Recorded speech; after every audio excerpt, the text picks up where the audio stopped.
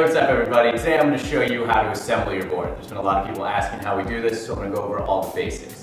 First things first, I got a nice beautiful 136 Spark here. Usually the first thing you can pop on is your fins. Your fins, I already have 3 on here.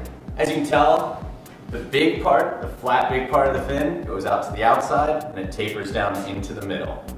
So on our new best boards we have our fins, and we come with these cool washers here. And you got your fin. So if I'm assembling this tip of the board, over here, all I'm going to do, you can kind of put these through first, like so. So you got the screw and the washers. And then you can kind of push your fin up against the back here and just get the holes lined up and just finger screw in the first couple parts. I just kind of do this because it's the easiest way. And then once I kind of get them pretty far down there, where I think screwing in with my finger won't be any quicker than the screwdriver, take the screwdriver and screw them down. And you want them fairly tight. You know, you shouldn't I'd say it's hand tight, you know, with the screwdriver. So you just keep pushing it in until it's hand tight.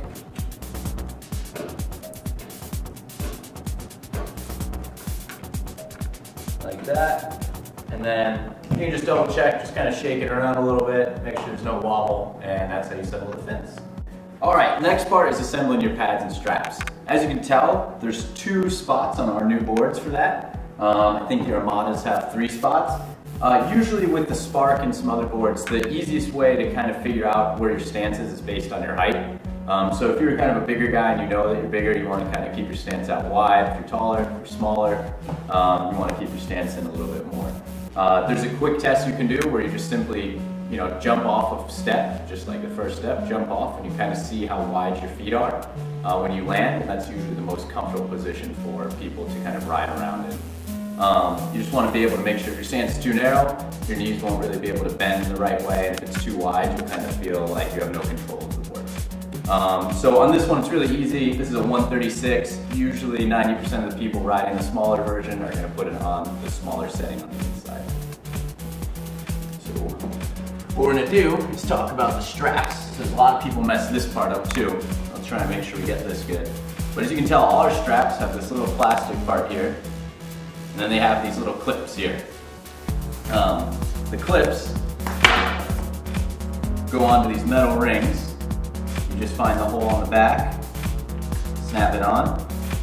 It's not a hole, I guess, it's more just a slit. And then this plastic thing here on the bottom is where the screw is going to go through. So it goes through the hole and through the plastic into the board. Pads and straps, if you're not sure which one's left and right, we have a new cool system to tell you. Our pads and straps all have the right, the straps are lined up with the part of the board they go to. So this black part is going to go with that strap, which means that that's going to be the right strap over there. So I have this board backwards, but right to you. If you can't tell, they're all offset. So the ones that are furthest out on the board are going to be closest to the heel edge of the board. So if you can tell here, so this board is, here's the ones that are furthest out, and they're closest to the heel edge of the board. So see that, to that. So this is my right strap, or my left strap, I guess, sorry. And it goes here on the left side of the board. And remember, we're gonna put them on the inside, because it's a smaller board. And then here is the new one. Remember, I've got the screw through both the plastic part and the strap. All right, so when assembling your board, you notice these 3 slits here. And essentially all these do is allow you to change the angle of the pad on the board. Some people prefer a very squared off stance where they get, most balance. Some people like a more ducked out stance, so ducked, outward, which also gives you just as, balance. It's kind of personal preference. You can play with what you like. We're gonna set this up in the middle and middle on both of them just to do standard stock setup. You can play around with it and move your duck around if you want. But essentially put the pad on and line up the 2 inside holes with the board. So I have my screw already in, pad already in. I'm gonna just line it up here, and I'm gonna basically just push this top part of the screw into the hole like that. And you should be really careful here. This is where people always have trouble. This should screw in very easily. If it's not screwing in easily, then you probably seated it wrong. So I'm just screwing it in. If it's not screwing or it feels like it's getting stuck, you should stop. I'm not gonna screw this in all the way because there's a cool trick you can do. But once I have this partially screwed in, not all the way, I'm gonna take the pad and I'm gonna shift it towards the screw that I just was at. Essentially putting this part of the pad really tight and making this part really loose. And not loose, just further away. So if you can kind of maybe see on top, the screw actually now is far away from the pad as opposed to right in there. So if I had it here, I would have that screw there. Now that I push it out, I have the screw all the way on the end, which will make it really easy for me to put the pad back in. So again, then I'm now there, just gonna line it up.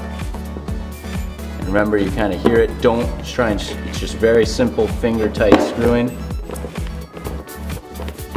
If it sticks at all, stop. You did it wrong. And then once you've got that in, you can tighten it down to, again, just finger tight.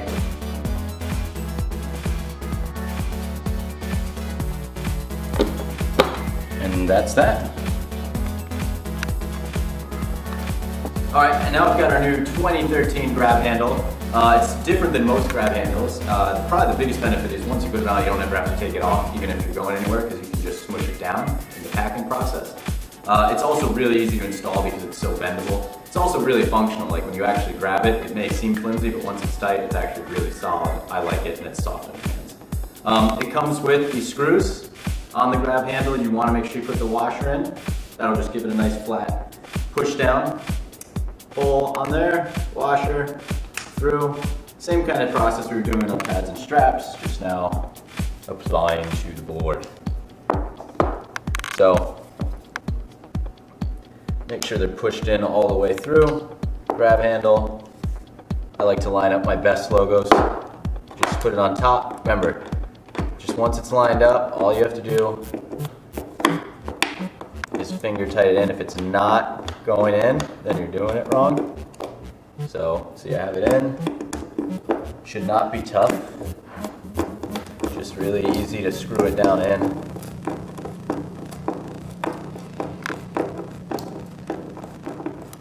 And the other side. And then the other side. And with our cool grab. This is the part where it's tricky because sometimes you might put it at an angle. So just make sure it's nice and straight and that you're screwing straight down in. If it's at an angle, you might feel the screw catch. And that's it. Once it's nice down tight, you've got yourself your grab handle.